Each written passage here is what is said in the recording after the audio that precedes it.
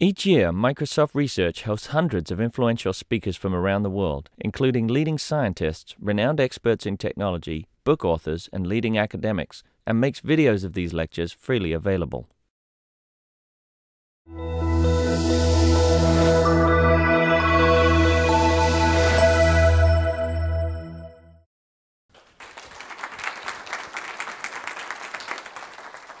Thanks, am I on? Thank you. Thanks, Deirdre. And thanks to everybody for having me. I thought, I'm coming to Microsoft. I really need to do something other than just like stand here with my book open and read words I've already written. So I put together a little Prezi just with some of the kind of the main ideas of the book and some of the kind of the stranger places it goes. I did a lot of it at like 4 in the morning. In kind of I'm coming from the East Coast, so in kind of a time-shifting haze. So this is actually the first time I'm really going through this, so bear with me. I think it'll make sense. So as you just said, I'm Greg Topple. I cover education for USA Today, and I got interested in this topic a couple of years ago when I actually had a conversation with one of my daughters about her relationship to books. And what I found was that she did not have a relationship to books. She was a straight A student who didn't like to read. And I thought, this is a puzzle. I need to look into this. So I actually started investigating essentially what you might call sort of the media ecology of her generation. And what I found very quickly was that the one piece of media that really was becoming sort of more powerful and more central to young people's lives than anything else was video games. And as soon as I started talking to teachers who were using games and game designers who were using games for education, I went down this complete rabbit hole, a place that I'd never been before, talking about stuff that I'd never seen. The thing I tell people is that when you're an education writer, people invite you into their school. And the invitation goes like this: please come to our school. This is the coolest thing you will ever see. And you go into the school, and 5 minutes into it, you're looking at your watch saying, get me out of here. It's the worst ever. But when I started looking at games, I was just amazed again and again and again. Every time I went into check out a classroom or check out a game design studio that was doing something with education, I was just amazed. So that's kind of the genesis of the book. And this is the cover of the book. If you don't have it, they're for sale for $10 in the back. So I've had 3 reactions to this book, basically. So the first reaction is this one, which is, yeah, I get it. Great, go for it. Let's talk, okay? Some people get it, and they're very excited about it. The other reaction I get is kind of total mystification. They don't know what the hell I'm talking about, and can't imagine how this would work. And then the third reaction is, you must be joking. And this is the reaction I want to talk about today. People who, for one reason or another, feel like we have just given up the ship by matching games with learning. So, this is like most people's idea of kids and games, right? They're just insane. They're jumping on the furniture. They're out of control, or they're totally zoned out, right? Or even worse, they're like borderline psychotic, okay? And so these are like, even like people who should know better, this is their idea about kids and games, okay? And one of the things I wanted to do with this book is just kind of present another frame of reference for people. So, when you look at a picture like this, a lot of people will look at this and say, ugh, we've really just we've given into the things that kids love in kind of this awful way. Why are we giving kids iPads? Why does technology have to be in the classroom? What is the point? I didn't learn this way. Why do they need to learn this way? You know, and what I've decided is like, it's a problem we adults have with buttons. We do not trust buttons, right? You know, we think people who press buttons in a rapid fashion are just like losers and slackers with nothing to show for it at the end. And you know, like our culture, I think, really kind of gives us that role model again and again and again, right? So it's kind of a hard sell in some ways. You know, the phrase I use in the book, one observer, you know, was looking at sort of the way kids get when they're playing games, and they use the phrase blinking lizards. You know, they're just kind of like totally mindless. But there's like this other point of view about games, and I'm sure some of you are familiar with this, but if you're not, I want to kind of introduce you to this. So, is anybody familiar with this guy? Jesper Juhl? He's a game theorist, game designer, has written some really interesting books, and he was one of the people that I discovered while researching the book, and he really changed my mind about the essential thing that's happening when kids play games, or when we all play games. And he's got two main points. Both of them, I think, are really equally important. So the first one is that failure is key. When you're playing a game, you expect to fail. You may not like it, but you expect to fail, and that's like the key part of the game, right? So you may not like it while you're failing, but if you don't fail, it's not a game, right?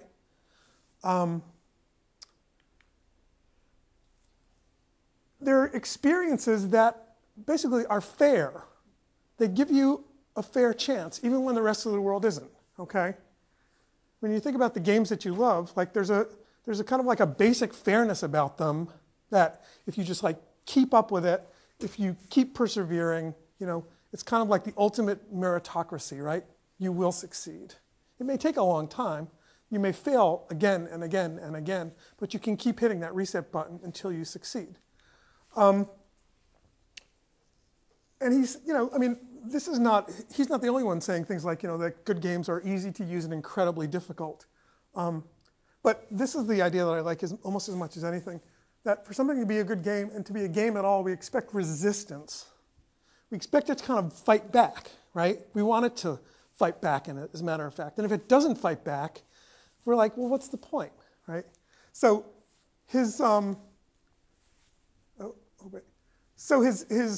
the way of expressing this idea in one of his books, he says, imagine a game where you couldn't fail at the game, okay? This would be it, right? You'd open your phone or your tablet or your computer, and there'd be a button, and the button would say, press button to complete game. You couldn't fail at this game, right? So, like, there's no child on earth that would play this game, right? This is like the stupidest game ever. This is the second idea, which I think, I want to spend just a minute on this and make sure you understand, because I think this is actually an even more important idea. So we are not necessarily disappointed if we find it easy to learn to drive a car, but we are disappointed if a game is too easy. So I would wager, and somebody can push back on this if you want. I mean, I would say that video games may be the only thing in our lives where we're disappointed if they're too easy. You? I would say the other place where you fail a lot is playing chess. Okay. And we'd be disappointed if it were too easy. So I think Yeah. Right. If you're playing a kid who's just learned how to play chess, it's not a very fun game. Right. Yeah, you could win in 3 moves. no matter how good you are generally. Okay, but I think so your point would, I think, be true here. It's the only thing, and I'm saying chess is also that way. No, okay, good point. So let's say a good game. Forget video game. So our kids get this, right? Our kids get that a good game's got to be difficult. It's got to push back. They're disappointed if the game is too easy. I just picked on these 2 kids because I love their expressions. But in school, this is not the case. In school, they have not discovered this yet. And obviously I'm making a generalization, but there's a lot of research that shows that for many, many kids, school is kind of too easy. So Indiana University does this survey every couple of years of high schoolers, and they found in the latest one that 65% of students were bored at least every day in class, and 16% are bored in every class. Another report, it's kind of old by now, but it's about dropouts, and it found that 8 in 10 high school dropouts said they did less than an hour of homework a night, and 2/3 said they would have worked harder if more had been demanded of them. If you read a really interesting book that came out a year or two ago, Amanda Ripley's book, The Smartest Kids in the World, one of the things she did was she followed a bunch of foreign exchange students who came to America and a bunch of American exchange students who went to other countries. And what she found was that when she surveyed them, 9 out of 10 of these kids said classes here were easier than at home, and 7 of the 10 Americans agreed classes here are easier than they are in these other places. And this was her kind of takeaway, that school in America was many things, but it was not, generally speaking, all that challenging. The evidence suggests that we've been systematically underestimating what our kids can handle, especially in math and science. These kids are like bored. They're like waiting for something to happen. Sorry, and I was picking on those two, so here's another pair of kids who are equally bored. So it's as if we're asking them to press that button, right? You know, that when they show up on Monday, I would wager that most of them, like if they got the option on Monday morning to press this button and be done, I think they'd do it. But there's like another way that they're experiencing the world, and so many of them are gamers now, right? And they have this experience that we've been talking about. I just love this T-shirt. If you haven't seen this before, that's a great T-shirt. I wish I had thought of that. I would have been. So, how many people are familiar with this term? Anybody seen this term? We were actually just talking about it earlier. Raise your hand high if you know this term. Okay. So hard fun. So this is an actual game design term, and essentially, I mean, I'm gonna, I will bungle it. But essentially, the basic meaning of it is that things like video games are not fun because they're easy. They're fun because they're hard, and they're often the most fun when they're hard. They're challenging you bit by bit by bit, getting harder and harder and harder, and giving you challenges that sort of step up little by little by little. And this, this is something kids are familiar with from a very young age, right? Another word for hard fun is kindergarten, right? If left to their own devices, kids, in situations like this, they'll challenge themselves. They'll do hard things. They'll build towers, higher than the one they built yesterday. Friedrich Froebel, the father of kindergarten, right? This was his kind of famous quote, right? Play is the work of children. Nicole Lazzaro, we play to unlock our future selves. Play is sort of this natural way that we learn. I like to think about the way that kids learn when they're doing things like this, is they've got the hardware and they've got the software and they're sort of making it work, right? Is anybody familiar with Alan Kay? So really interesting guy. He was thinking about these things 30, 40 years ago. And one of the things that he decided we needed was something like this. So this is 1972, he came up with something he called the Dynabook. And it was, in his words, a personal computer for children of all ages. And this, by the way, in an era when computers, this was the punch card era, right? This was way before anything even resembling, something like that.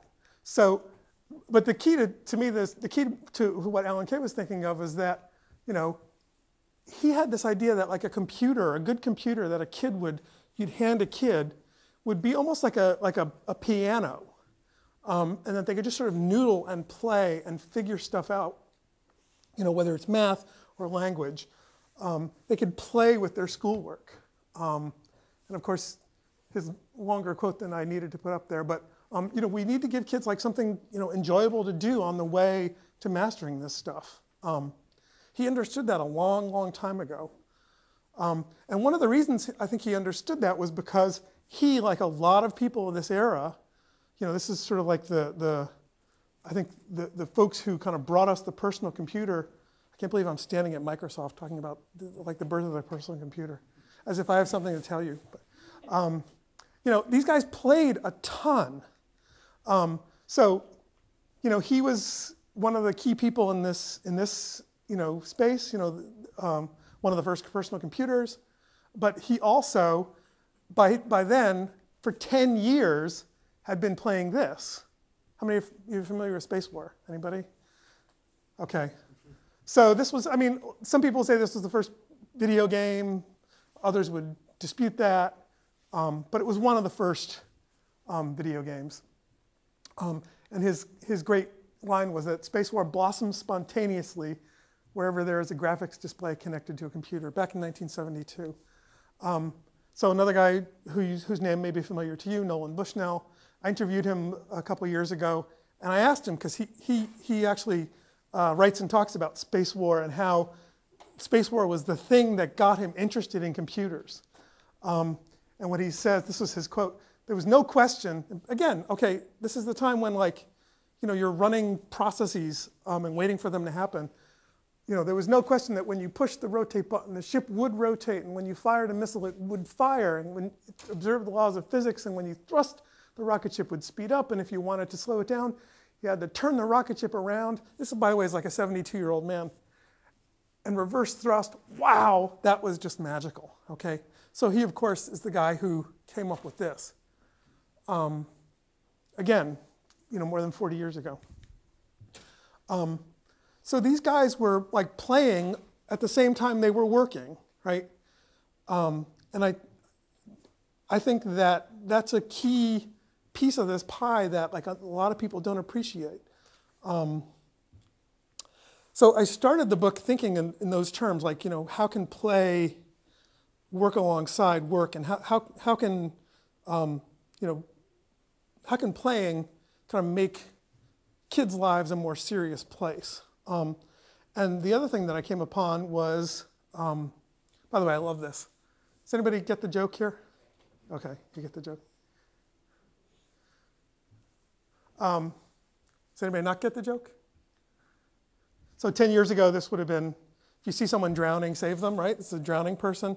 And now it's if you see someone drowning, laugh out loud, right? LOL. So, one of the things that to me, held like this incredible promise was the idea of Moore's Law. And again, I can't believe I'm standing here talking about Moore's Law to a group of engineers. So, you know what Moore's Law is. But, I heard about this for years, and I didn't quite understand it. Like, I didn't quite get why it was so important. So, while I was doing the research for the book, I came across some writing by Ed Lazowska at the University of Washington. And it was the most amazing thing. I emailed him and I said, I've read your writing about this, but it's a couple of years old. By then it was about maybe 15, 20 years old. He had actually testified in front of Congress about Moore's Law, of all things, and why it was important to kind of think about where it had taken us. And I said, have you updated this research at all? Like, do you have any new ways to help us understand, going from the 70s to now, what it really means to your civilian? And he wrote me back the next day and said, well, actually, I just crunched the numbers with a couple of colleagues, and here's what we found. And I had asked him, I said, please don't give me just the numbers. Please, can you give me an analogy that people will understand? And he said, yeah, I can do that. So, so here are the numbers, right? It's much more dense. Well, oh, by the way, these are the two chips he's comparing, okay, at the top. And I think that was the second one, is it like 2012 or, is that right, 2012? Okay, so it may even actually be even greater by now. So all these, incredible increases in density, speed, efficiency, and cost effectiveness. So they're faster, smaller, cheaper, and more efficient. Okay, here's what he found. He said, let's think about if you had a car in 1971, okay? Your beloved Camaro, okay? So you know what this thing could do in 1971. Let's like take it up to 2012. So it can now go 6 million miles an hour. Same car. It can get you from the Earth to the moon and back in 5 minutes. It can get you from New York to San Francisco on a half a cup of gas. That's how efficient it is. It's cheaper now. It costs $9. And my favorite one, it's as big as the head of a match. Okay? So like things have changed like in this incredibly important way. Well, not while you weren't looking, but while the rest of us weren't looking. Like this world has really expanded in terms of the opportunities to create tools for the classroom. Forget tools for everybody else. How about just focus on tools for the classroom? So the video game industry has responded, right? So we've got, oh, by the way, he says, the other comparison was a house. He says you could buy a house for the price of a nice bottle of wine, which I thought was great. So the video game industry has responded, right? And they produce these incredible experiences that if you've played them, you know how vivid and how wonderful they are and how just like engrossing. Okay, so there's BioShock. I mean, these are just 3 random examples that you may or may not be familiar with. Has anybody ever played Trials? It's incredible. Hard fun. Talk about hard fun. So this is a in a way it's kind of a stupid game. All it is you're just doing motorcycle time trials. You're just racing against the clock. And talk about failing. At one point after I'd bought this version, I'd failed so many times on one of the levels that I went back and looked at the analytics, and it tells you how many times you've done a certain track and how many times you'd restarted it. And that's one track I had restarted in a couple of days. I had restarted it 1,800 times. It's like, okay.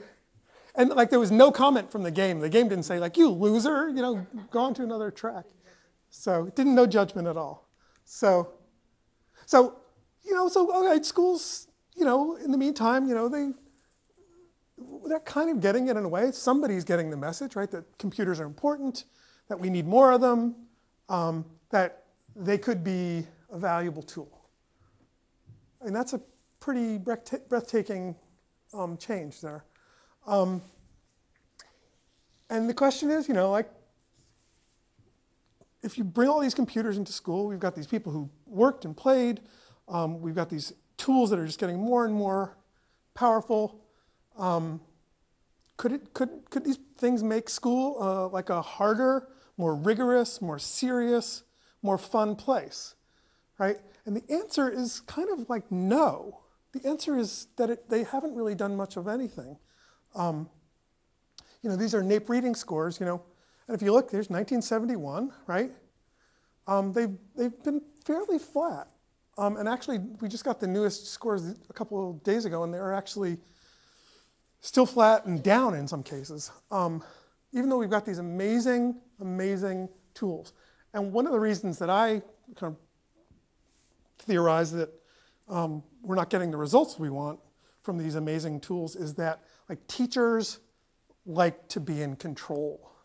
Like teachers, they'll like buy a new tool, but they don't want it to like interfere with their control. They want to be the one who's in control.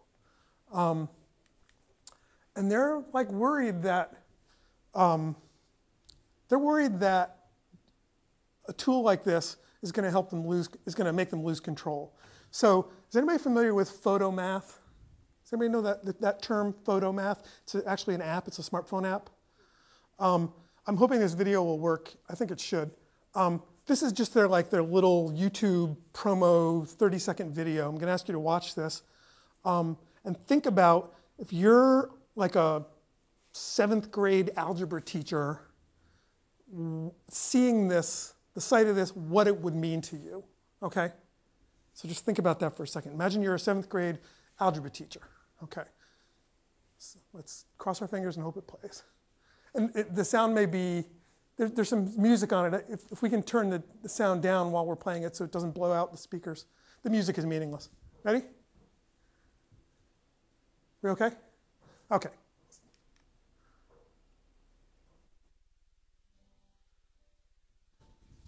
You see it?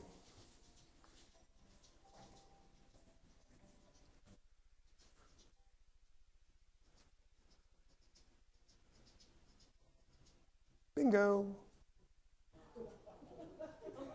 Solve the problem. X equals 8. X equals 5/2. Watch this. Ready? This is even better. It shows your work. You can buy this today.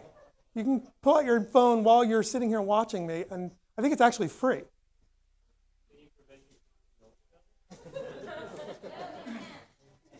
Not after they've seen this. I showed that to the when the book came out last spring. I showed that video to the National Association of State Technology Directors. So these are the guys who buy technology for the public schools, the whole country, and they wanted to see it again. we watched it twice.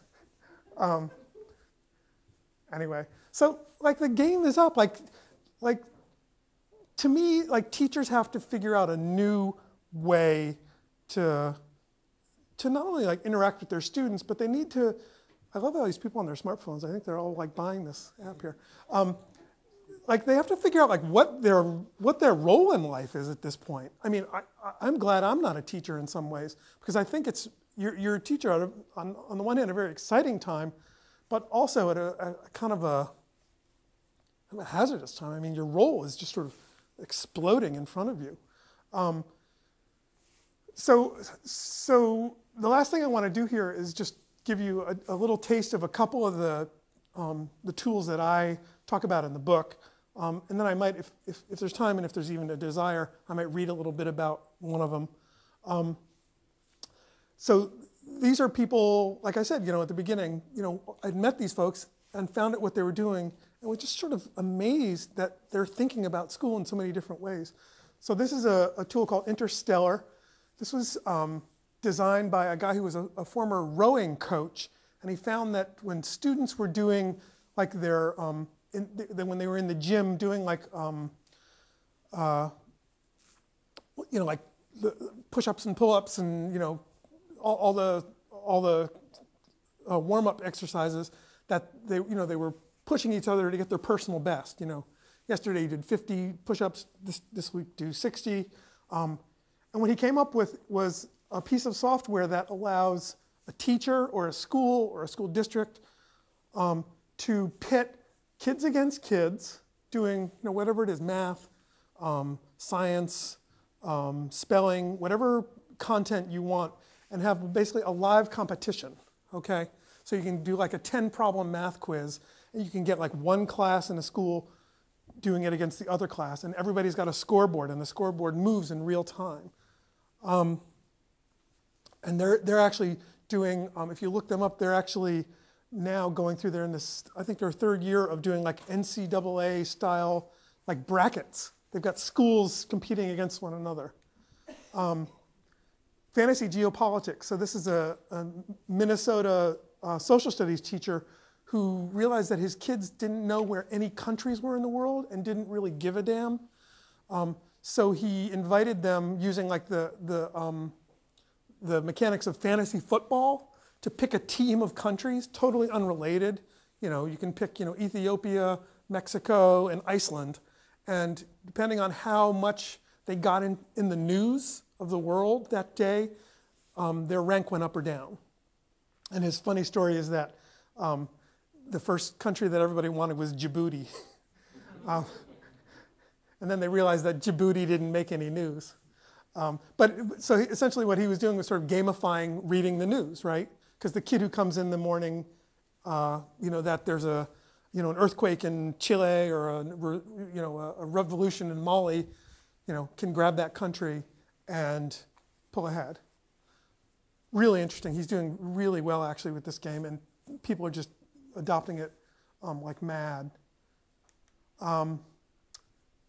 This ought to warm your hearts.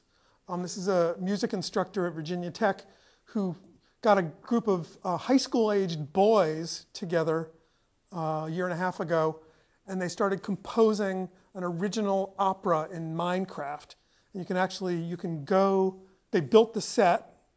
Her problem was that she couldn't afford a set, so she said to one of her colleagues, "There's got to be like some way we can do this virtually, right?" And he's like, "Well, yeah, there's this thing called Minecraft." And so they actually built the set, totally, by the way, remotely. They were all at their own houses building it together, and they used Mozart arias, and they basically just like rewrote the lyrics and created this original opera, and they performed it. You can go on YouTube and see them do the first act. It's really interesting. It's basically like opera karaoke because they had the characters mouthing the lyrics and moving to the music, but they also had real singers on the side of the stage. So you're watching the action take place on a screen with the singers on either side. Really fascinating. This is actually a kid who went to DigiPen, which is not too far away from here. So this is a kid I met, young game designer who grew up with ADD and wanted to get off the drugs that you take to control it. And so he came up with this headband. Well, he adapted a headband that other game designers had been using to control your focus and your calm. And the more focused and calm you are, the more powerful you become in the game. And the basic gist of the game is that he found that nobody was really interested in like just being calm and focused on a screen. What they wanted to do with their calm and focused was kill the other player. So it's a multiplayer game where you're basically throwing junk at the other guy, but the only way to do it is to be like Zen calm. And it's really fascinating. I've played this game and it works. It absolutely works. He tells this great story of developing it. He was in he graduated from DigiPen a couple years ago and he moved down to Palo Alto, and he was sitting in Phil's Coffee, if you're familiar with Phil's Coffee. And he would just be sitting there coding this game with this crazy headband on his head. And he would turn every once in a while to like the guy next to him, and he would say, "Excuse me, sir, would you like to throw trucks with your mind?" And as he reports, like everybody wanted to throw trucks with their mind. Like, who doesn't? So that's where he came up with the name of the game. And you can see this actually on YouTube too. And you can buy the game and the headband for, I think it's like $60 now. And as he says, it's cheaper than a bottle of Ritalin.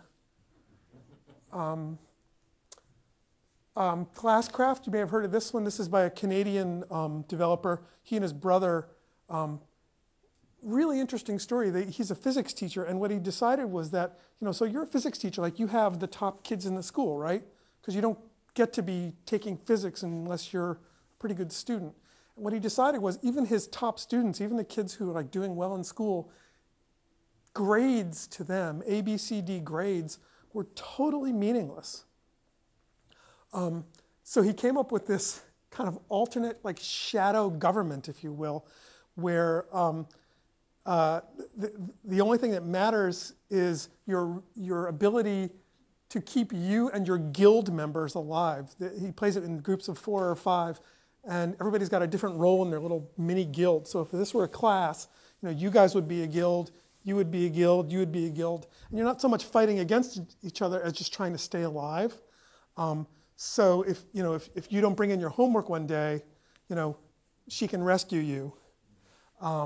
Or if you do really well in something and want to share the wealth, you can share it with everybody else. And this again is another product that's going really great guns. People are absolutely hungry for stuff like this. And then the final one, which is to me kind of the most amazing, is Tracy Fullerton at USC, a game designer who you guys may already know, is working on, and is about to release, I think maybe this spring or summer, her version, 3D, interactive, first person, totally accurate, photorealistic Thoreau's Walden. And you basically play the game as Thoreau in Walden.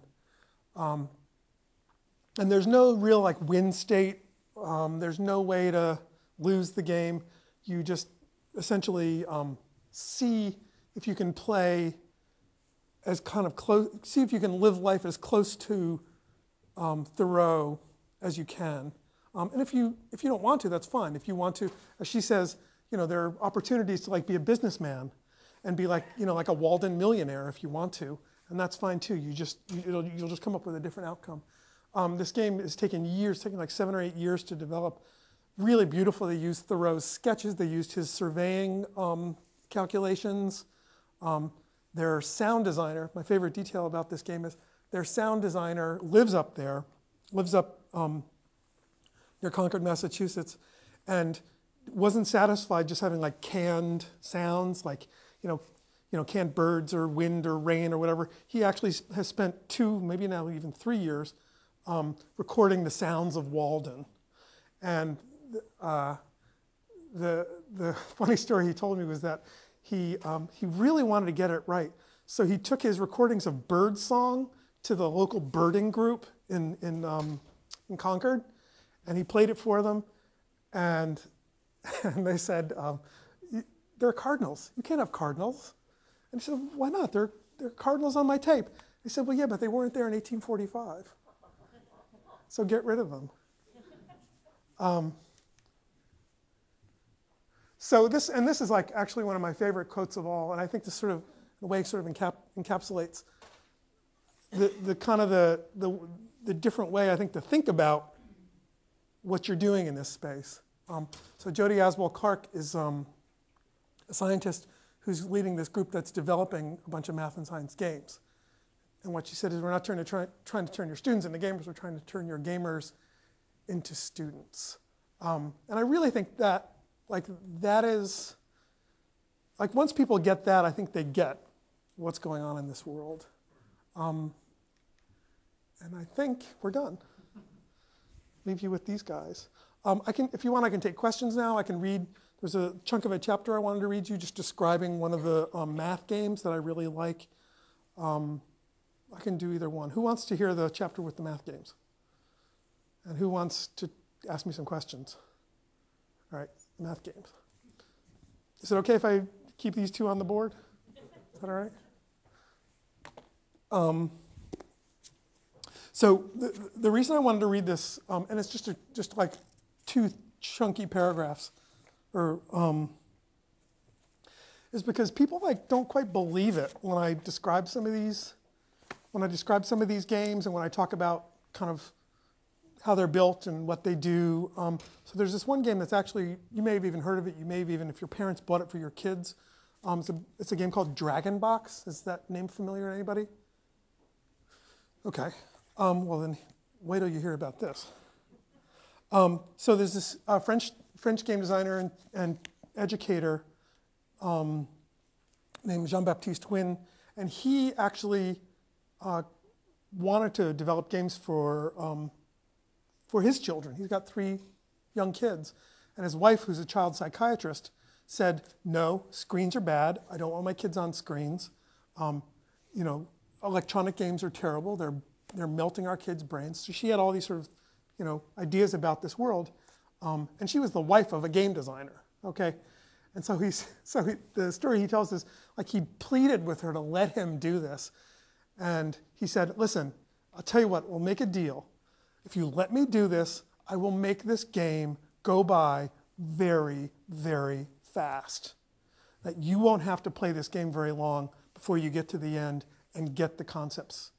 And she said, "All right, go ahead." And he created this game called Dragon Box.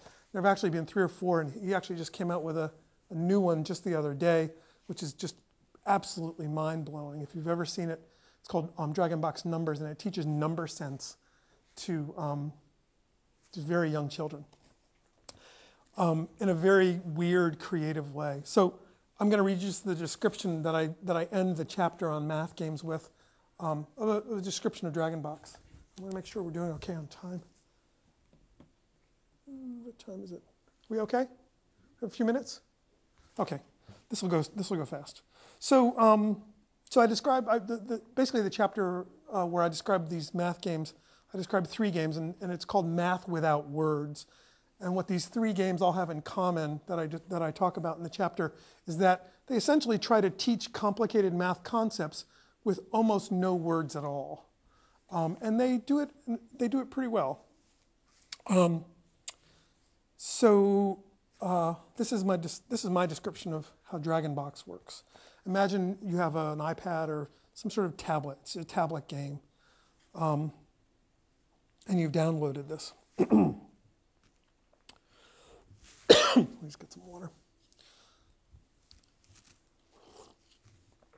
Dragonbox has undergone several modifications and expansions since it first appeared. A new version which tackles geometry came out in the spring of 2014, but it's still lovely, mysterious, and a bit off-center. One critic, Forbes games writer Jordan Shapiro, praised it as, quote, praised its avatars that were simultaneously sweet and a little twisted. The game presents players with an odd little scenario. A mysterious box arrives for no apparent reason with a wide-eyed, omnivorous baby dragon inside, packed in straw. Also, for no apparent reason, the dragon wants to be alone. He must be alone before he'll eat. Don't ask, just play. The game board is divided into 2 sides, with your little dragon in a box on one.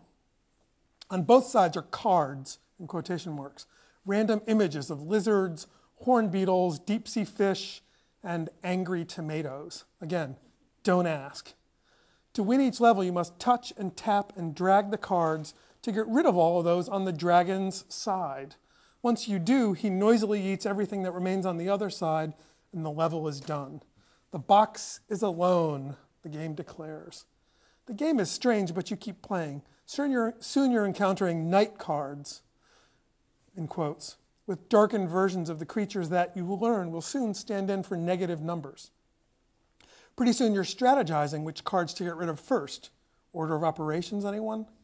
On level 12, one of the animal cards has mysteriously been replaced by a little black A. 5 levels later, there's a C. Finally, on level 18, the little wooden dragon box is momentarily replaced by a floating letter X. You're doing proto-algebra, and it's been about 3 minutes since you downloaded the game. This strange procession continues through 100 levels with no explanation or elaboration.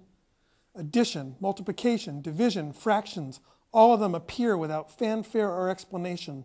You play 60 levels before an equals sign appears between the 2 sides of the board. By game's end, at level 100, you've moved seamlessly, baby step by baby step, from a cute baby dragon eating a spiky 2-headed lizard to this. 2 over x plus d over e equals b over x, which you solve fearlessly and perhaps even a bit impatiently in exactly 14 steps. You are 4 years old. So that's kind of a small taste of what's possible in this world. And, you know, I think it doesn't do everything. You know, a game like Dragonbox, it's not going to explain to a 4-year-old or a 12-year-old for that matter, like why algebra is important, where you'll use it, how you'll apply it. But it does get them thinking algebraically in what I think is a pretty remarkable way. So anyway, that's a little taste of it. I'm happy to take questions. I'm happy to take comments. Yeah. Is there like a microphone, or should we just? We've got one here if you want. Do we need to people to say who they are, or does that not matter? Okay, so you don't have to say who you are. This is totally anonymous. All right. I'm anonymous. So I have friends who are teachers in elementary, and they try to stay away from student-on-student competition as much as possible, because for the winners it works well, but for people who lose a lot, it has a negative side effect to it, right? Yeah. So how would you, could you talk a little bit about how bringing games into the classroom has an effect on, I guess, the competition within it? And I think that's a really good question, and and there's a way in which like school is kind of like allergic to competition. I think. I mean, we're taught, I think, from a very young age that like people's feelings are important, and you don't want to like crush the other guy into the dirt. I think to me, like the classcraft example is a really good one. And actually, and also the other example I think is a really good one is the math tournaments. Like kid against kid, school against school.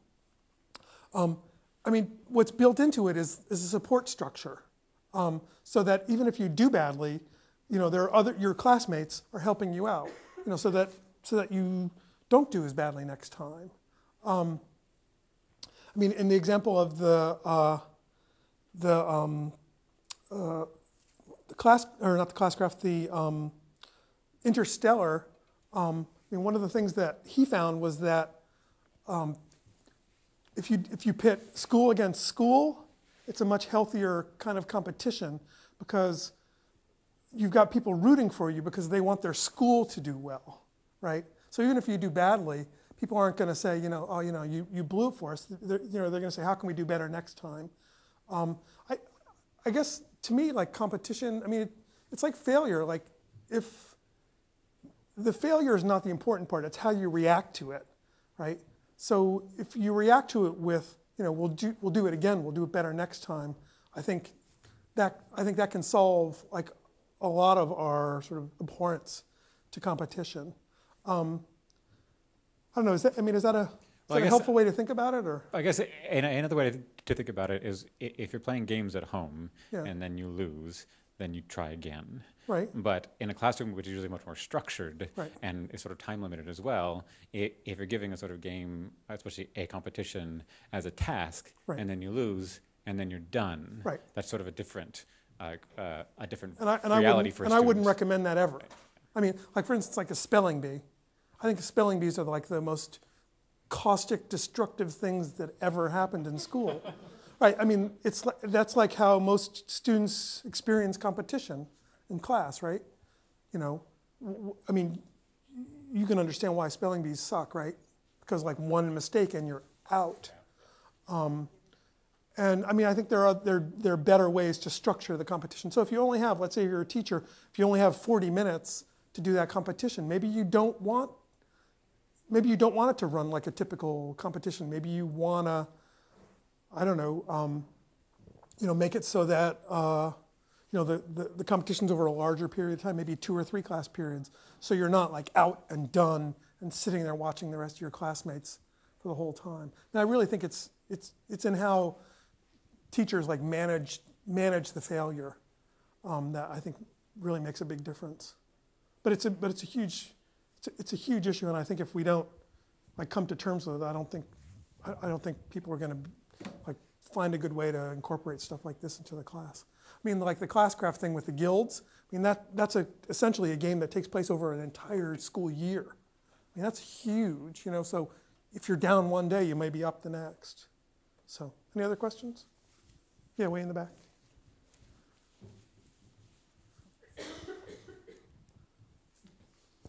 Hi, I was wondering if you could speak more about maybe some of the differences between genders, about how girls approach gaming versus boys approaching gaming, because what we found is with Minecraft, we're finding that boys and girls both love Minecraft, but they play it very differently. The boys are very enthusiastic about survivor mode, and the girls that I've interviewed tend to like just the creating part and not the survivor mode. So how do you incorporate that into other games and learning that you found? I mean, I think what you're finding is what a lot of people are finding. That I mean, and I hate to be like stereotypical about it, but what a lot of people that I've talked to have found is that girls like the social aspect of the games, a lot of these games better than the competition aspect of it. I mean, it's not a hard and fast thing, but it's generally tends to be kind of, that's how it breaks down. I mean, actually, can I turn this around? Like, what else have you found with like gender in Minecraft? I mean, yeah. I have a very small sample size, Yeah, so I can't say it's definitively that way, but I'm mostly curious about how do we make learning and games approachable for girls and for boys. So, I mean, those are just the simple observations that we've had so far, but I'm still looking for more. Yeah, I mean, the reporting that I did was basically like it, it's kind of like the example of like failure in the classroom. Like, how you frame the meaning of the game, I think, is really important. One of the things that to me was like really exciting to see was that, I mean, like a lot of things, you'd go into a classroom and there would be some teachers who would be sitting there saying, every kid's got their tablet or their computer, and it's like eyes forward, you focus on what you're doing and don't worry about what the other guy is doing. There are actually some schools that have like build like not cardboard, like plywood partitions between the desks, so that what you're doing is what you're doing and what the other guy is doing is what he's doing or what she's doing, and you're not to like look at what they're doing. To me, I think can be dangerous. When I've been in classrooms and seen games at work, to me the most exciting moments are when kids are like looking over to see what the other guy's doing, and just collaborating is kind of a funny word. I mean, they're just curious about each other, right? They just want to see what's happening. Did you get this? I couldn't get this. Can you help me with this? I think that's a behavior. I think that I think a lot of schools are kind of suspicious of that. But I think in games, I mean, if you're gamers, that like that's how gamers behave, right? Help me with this. Can you help me get through this level? I keep getting killed here. Can you help me do this? So I think teachers have to learn that just like everybody else. There's a question up front here.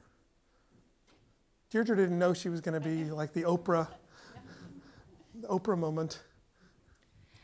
Hi, so my kids are 12 and they have recently become totally addicted to some shooting games.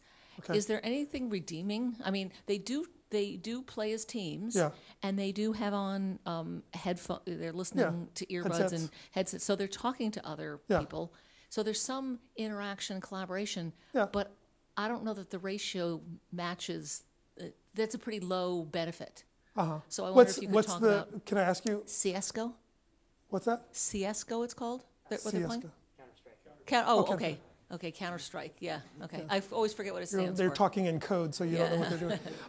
I have an answer that I like to give to that, and I'm not cheating here, but so you said an interesting thing. You said like, is there basically like a benefit to all this, mayhem or like destructiveness, or I don't even think you used a noun in there. You kind of left it implicit. Well, because it's a huge time sink, and it's really an addiction, and you. I would disagree with that word, by the way. Okay. But that's okay. But let me ask. I want to do two things. First of all, I want to see if there's anybody in the audience who has an answer to that. In the back, because I mean, I do have a very strong opinion and a thought about this, but I want to see. The thing I should have said at the very top is that I am not like a huge gamer. I don't have a headset. I mean, I play some of these games very, very badly, but I want somebody who can answer at least part of that question with real experience. So go ahead. You knew I was going to have an answer for this, right? Yeah, I can never tell. Well, there's some great research from a neuroscientist named Daphne Bavelier, who's analyzed using fMRI machines the effects of action games, specifically games like Call of Duty, on the effects of the brain. And one of the things that she's found that I think is really fascinating is that people who play a lot of action games are much better at distinguishing multiple objects moving around simultaneously. So the ability for their retina-related multitasking systems in the brain to operate efficiently is much higher. And this has a bunch of interesting knock-on effects into working memory and multitasking broadly. It's super fascinating research. I highly recommend it. So when you think Call of Duty and Counter-Strike Go, just think about multitasking and things like this. So the researcher's name is Daphne Bavelier, and it's great stuff. I mean, thanks. And does anybody else have other actual gamers want to add something to that? Yeah, go ahead. You know, I grew up playing lots of video games, and my parents always hated it. And so I kind of bring it up to them now, like, hey, I'm a patent attorney at Microsoft, you know, like, in your face, Mom. Yeah, exactly. No, I think that the kids are going to do something they surfer like with to a do. summons, right? Yeah, exactly. I don't think it's all wasted time. I think you could probably push them to broaden the games that they play and try and work on different skills. But ultimately, I feel like it led me to the path that I'm at now, and I think that's positive. Yeah, that's great. No, I mean, I hear stories like, and I don't mean to like, you know, put you in a bell jar here, but I hear stories like that all the time wherever I go, where the skills people learn, the kind of the attitudes, the kind of the reference points, you know, these skills are just huge later in life. So somebody else had a comment? Oh, I was going to say, in particular, as it pertains to multiplayer shooters like that, and also to like MMOs and basically any sort of game where you're playing with a team. I don't have researchers' names off the top of my head, but most of us don't. Yeah, Marcus is an exception. but I can definitely say that there has been research about the collaborative aspect of it. So I mean, in a sense, yeah, they're shooting people in the face, but at least they're not doing it alone, because the things that they learn in terms of the cooperation and the teamwork, and particularly in terms of strategizing about breaking down a problem, those things do apply outside. And so in particular, when they end up doing like craft projects together or things outside of the CSGO space, like they will take away that sort of collaborative. I mean, it's one of the benefits to the gaming that we have now versus the gaming that we had when a lot of us were younger. That was, you know, we didn't have networked computers as much. Like it was primarily a more isolated space. A lot of the gamers that are growing up now in these massively connected spaces are, you know, much less isolated. I mean, I would say, to add to that, I mean, that a lot of gamers I've talked to, that's why they play the game. I mean, all the rest is just kind of details. You had a question or comment about this, and then somebody else wanted to talk about it. But yeah, I think I won on proximity. I was going to say I'm not a gamer either. My son's a gamer, and he does play a lot of first-person shooter games and other and multiplayer shooter games as well. And I've never dissuaded him, because I see him learning strategy. I see him learning how to control something that's new, and he can walk into a different game and pick that up too. Like, I wonder if we tried to teach the kids a language made entirely out of swear words, it would be bad, but they could learn French a lot more easily after they learn that, right? So there's like some transferable skills.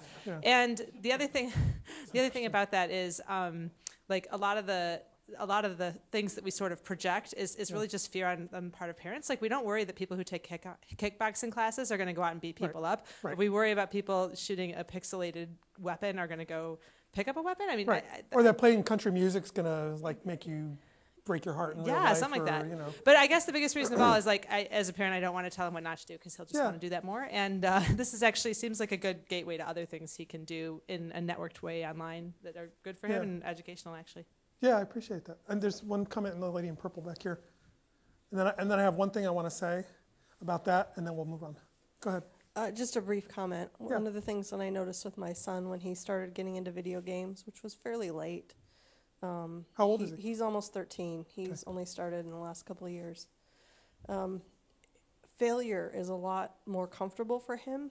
In general, you mean? In general, where before he would get very frustrated, even when he was experimenting with Legos, that if it didn't go his way, it was just an emotional kind of a thing. And with the video games, it seems like, oh, well, there's another game, I can do that. And so that repeated failure, like you mentioned before, feels much more comfortable to him. Yeah. No, I think that's right. And I mean, and I appreciate all of these remarks. I mean, one of the things that my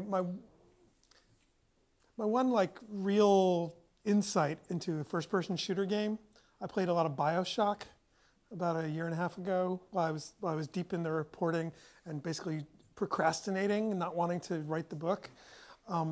And one of the things it taught me, it was the strangest thing, I swear to God, I was braver as a result of this playing this stupid game. Well, I shouldn't say it's a stupid game, it's a really remarkable game.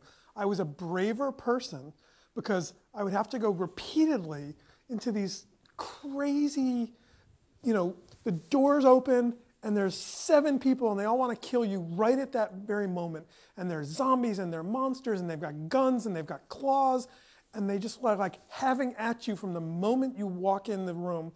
And after a while, I just felt myself being like, okay, like I'm good with this. There's no consequences. I'm not really dying.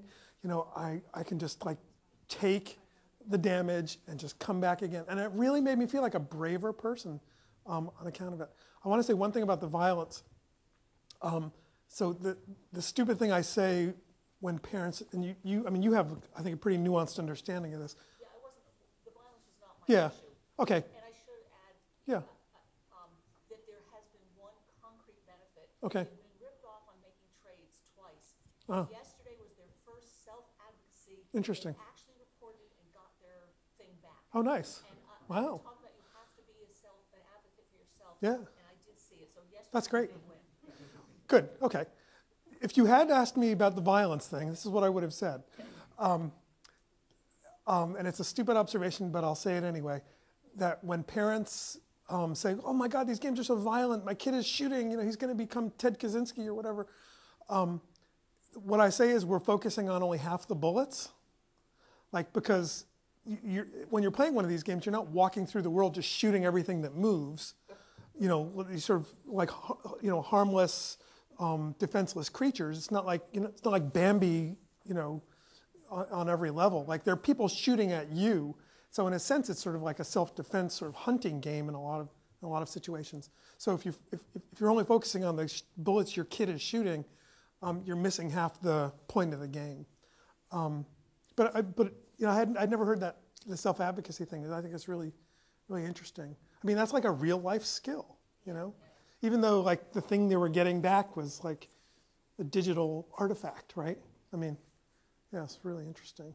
So Greg, I think we need to actually close the conversation now so we have a little time for book signing. Okay. So thank you so much for coming. Sure, thank you. You guys have been great.